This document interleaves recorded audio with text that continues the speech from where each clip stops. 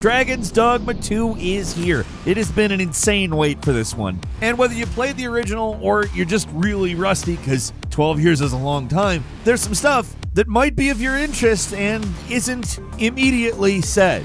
Hi folks, it's Falcon, and today on Game Ranks, 10 things Dragon's Dogma 2 doesn't tell you. Starting off with number 10, how to get an infinite get out of jail free card. It's all fun and games until you start throwing people off cliffs. Sure, nobody cares if you whack a guy with the sword once by mistake, but you do it a few times and a city guard gonna attack you. These guys are surprisingly weak as far as RPG cops go, but if you're not careful, they're eventually going to overwhelm you, and you're off to the slammer. When you're locked up, there's a few ways out. You can either wait out your sentence, which can take a long time, depending on your crimes. You can bribe your guards for an early release. That can be expensive, or you can break out. If you're lucky, sometimes they put you in a cell with a breakable wall, and escape is simple. But if you're locked up someplace with no other means to escape, you're going to have to use a makeshift jail key, which breaks after a single use. These things are rarely sold from merchants and can sometimes be found laying around, but the supply is pretty limited. But what if I told you there was an easy way to get a jail key that never breaks, and you can commit as many crimes as you want,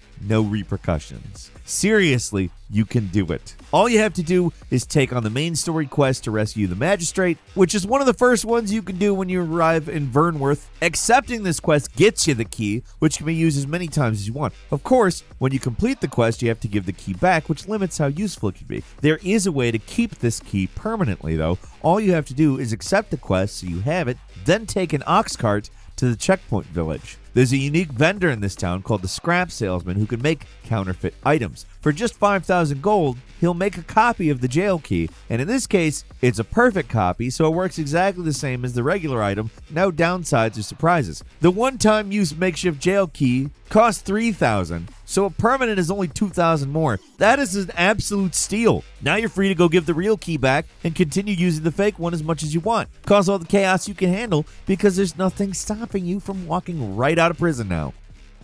And number 9, you can avoid death by healing at the last minute. A little trick that's very useful, but not super obvious. One of the most useful properties of healing items in Dragon's Dogma 2 is that unlike in most games, healing in this game is pretty instantaneous. The second you use your restorative, your health is immediately regained, whether you're being grappled by an enemy or you're still soaring through the air after getting smacked with a club. Doesn't matter if you can't control your character, you always heal, right? So that counts for moments where it looks like you should be dead too. Even if an enemy completely drains your health, as long as you have some white health left to restore, you're safe. The time limit here is whenever you hit the ground. If you're falling over dead, as long as you heal before you hit the ground, you can remain alive. Of course, if you're knocked into the water or something or fall from a great height, doesn't really matter. You're dead either way. But if the only cause of death is an attack, heal as quickly as you can, and you should survive. Another thing that's easy to forget is you can pause at any time. There is, of course, a menu when you pause, and from that menu, you can use a healing item. So if you're worried about the timing, there you go. At number 8, save money on inn visits and just buy a house. When you're starting out, the cost of staying in an inn can be super expensive. 2,000 gold just to restore my health and save the game? Come on, man. That's too much, especially early in the game. So take advantage of this lifeline the moment it becomes available. After staying at the inn in Vernworth a few times, an NPC named Mildred is going to approach you in the back alley behind the Star Drop Inn. It's one of those encounters that's super easy to miss if you're not exploring the city very thoroughly. She'll ask you to watch her house for a week, after which she'll approach you outside the house and ask if you want to buy it. 20,000 gold. Might sound expensive, but believe me, it's worth it to never use the inn again. There's an item box here as well. Got that nice little added bonus. And you can also get rewards from mail from quest characters, including a pretty powerful sword from the guard captain. So just save yourself some money and get this house as soon as possible. There's also another house to buy in the Noble Quarter, but it's a lot more expensive, and it can wait for later. Stick to the starter home. The whole point is just not having to use the... You go to the inn 10 times, you spent the same amount as buying this house. That's crazy. And number 7, there's a hidden elf village, and they don't tell you how to get there. It's probably one of the most intriguing secrets in the early part of Dragon's Dogma 2.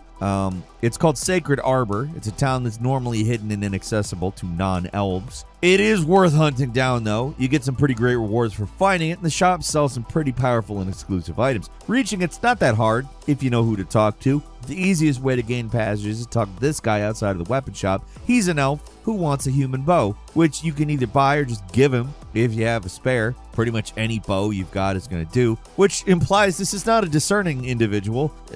Could have gotten a bow pretty easily, I think. But let's not look a gift horse in the mouth. It's not a quest. It might be tempting to ignore him, but if you do help him out, he'll ask you to train with him in the ways of archery. I was also rather hoping you would consider attending. So, to complete that quest, you got to switch vocations to an archer, which is easy to do. When you unlock a vocation at the guild, you get a full set of equipment to go with it, so just go do that, meet him at the quest location. There's some dangerous enemies on the way, but if you got a decent team, you should be fine. Complete that quest, and after a few days, he'll appear outside the weapon shop again, only this time, he'll escort you to the elf village. Just continue the quest from there, and you get full access to the place along with a powerful new archery move. Only issue remaining is that you can't understand what any of these guys are saying. You can't. Itarond, Etele Eldalia Noon We. They'll speak Elvish, and if you want to understand it, you need a pawn that has the Woodlands Whisperer trait, and they'll translate it for you. Finding one of them, not going to be super easy, so your only hope is to kind of randomly run into one while exploring. When you do see one, be sure to add them to your favorites so you can summon them again. If you still want to have access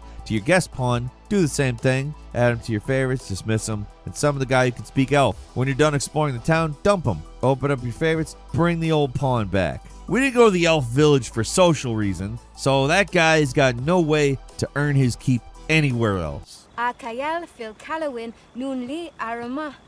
Arumefa in Itarond, Etele Eldalia Noon We. And number 6 is where to find the Sphinx. One of the more hidden parts the first half of the game is the Sphinx. This powerful monster is pretty easy to miss. To find this thing, and the many treasures it can give you for solving its riddles, you need to fast travel to the ancient battlefield, an arena you can access from the road leading toward the checkpoint village. This place is swarming with the undead, which shouldn't be too much trouble to handle, but there's also a dragon at the entrance, which is going to be a problem. If you see the Drake, then your best bet is to leave and find the other entrance to this area that allows you to bypass the beast. From there, you find the large castle, and you go inside. You keep going through this place until you find a circular staircase. That leads up to where a Cyclops is sleeping. You kill it and look around, you find cave entrance. Cave entrance seems like a dead end, but there's actually a secret passage that can be revealed by attacking a breakable wall. Continue on from there, you eventually get in the mountain shrine, where the Sphinx can be found. I trust I have your attention. And number 5 is opening the Vermund Vault. Past the kitchens and down the random hallway in the castle of Vernworth, there's a mysterious vault door. Of course, you want to open it. There's going to be some sweet treasure inside, right? Yeah, of course. You might be tempted to search the castle for the key, but if you do that, you're never going to find the key because it's not there. It's in a completely different place. It's actually hidden along the path of the Sphinx in the castle at the end of the ancient battlefield. Specifically, it's in a treasure room in that castle, innocuously hidden in a very standard chest. It's a makeshift key that can be used only once, but that's all you need to open the door and walk out with all the rewards, which do include some pretty useful stuff like a powerful shield, it may be a necessary item against a certain monster, a whole lot of gold, and a very nice cloak. There's also one thing in there that's mostly just a clue for what you can do with the shield, but let's leave it at that for now. I'm not going to reveal all the game's secrets here, just some useful ones that aren't immediately obvious. And number 4, how to catch the guy running from you in the Arisen's Shadow quest. Might sound incredibly basic, but I struggled with it, so I bet a lot of you out there will also. After completing a few main story quests, a mission called Arisen's Shadow pops out of nowhere, and it tells you to contend with your pursuer. I did not know I had a pursuer. You might not even notice him, but if you stand in place and look around, you probably notice a dude in a hood standing in the background who will run away if you walk towards him. Okay, at this point, it's pretty obvious you gotta chase this guy down, but then what? In any regular game, you'd follow him until, I don't know, he goes into a dead end and the cutscene starts, but that doesn't happen here. You chase him, and he keeps running away forever. It took me way too long to figure it out, but the answer's pretty simple. You grab him. R2/RT is the button for grabbing. When you're fighting a giant monster, it's the button that lets you climb on him or grab little monsters and throw them to the ground.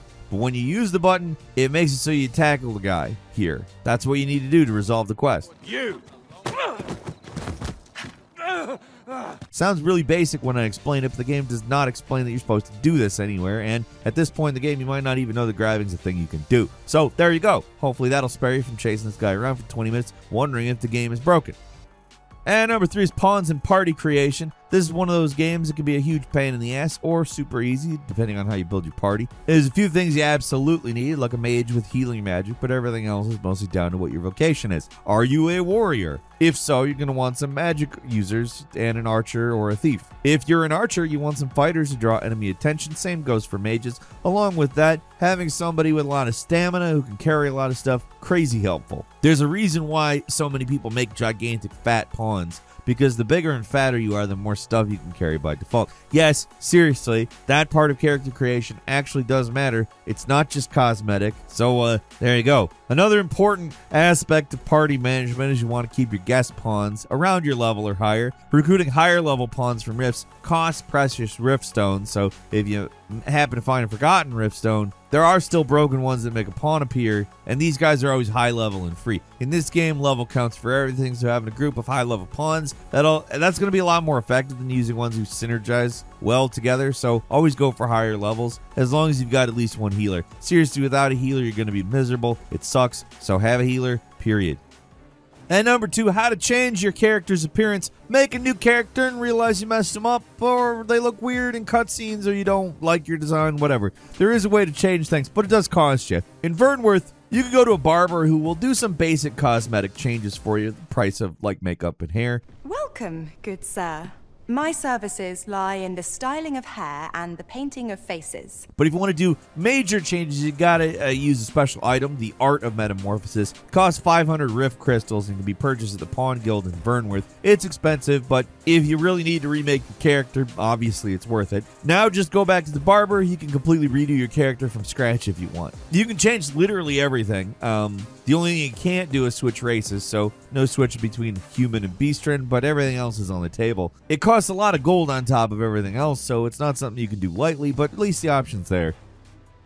And finally, at number 1, you can use a Cyclops as a bridge. Ever notice the broken bridges around the world with the holes that are just a little too long to jump across? It's not normally possible to cross those gaps without dying. But with a little monster assistance, getting over these things is actually just a snap. All you have to do is just lure a Cyclops near the bridge and knock him over. I know, easier said than done. Trying to fight one of these things on a narrow bridge isn't exactly easy, but if you're careful and a little lucky, you're going to be able to knock him down. And that connects the gap between the broken sections of the bridge. Now just use the monster as a makeshift bridge and finish it off however you want. It's stuff like this that makes Dragon's Dogma so interesting, and this is not even the craziest thing you can do by any stretch, but I don't want to spoil everything. That's all for today. Leave us a comment, let us know what you think. If you like this video, click like. If you're not subscribed, now's a great time to do so. We upload brand new videos every day of the week. Best way to see them first is, of course, a subscription, so click subscribe. Don't forget to enable notifications, and as always, thank you very much for watching this video. I'm Falcon. You can follow me on Twitter, @FalconTheHero. We'll see you next time, right here on GameRanks.